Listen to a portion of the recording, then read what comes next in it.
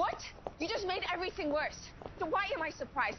Just leave, since that's been your plan all along anyway. Is that what all this has been about? Huh.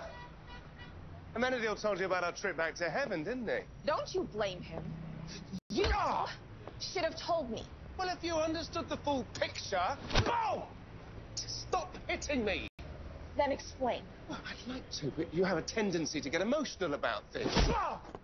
Case in point. So I needed to be controlled, is that it? What the hell am I, Lucifer? A pawn in some plan of yours? No, I wouldn't put it like that. Of course you wouldn't. Because that would actually require you understanding how you affect people. How you hurt them. Yeah, you seem to be the one doing the hurting at the moment. You don't care about anyone other than yourself, unless they can be of use to you. Sound familiar? Tread very carefully, Mace. You're just like your parents.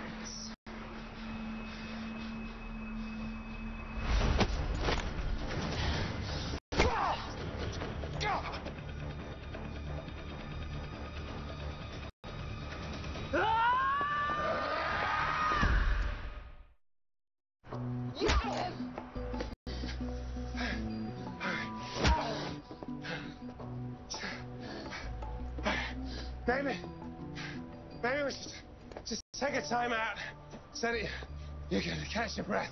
Yeah, you can catch your breath. And then I'll get back to kicking your ass. You know, I had no idea that you were this mad at me. You were gonna leave me.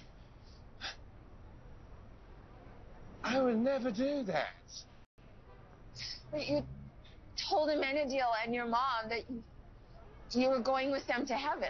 I didn't say how long for. Huh? All I was going to do when I got there... You were playing your own angle.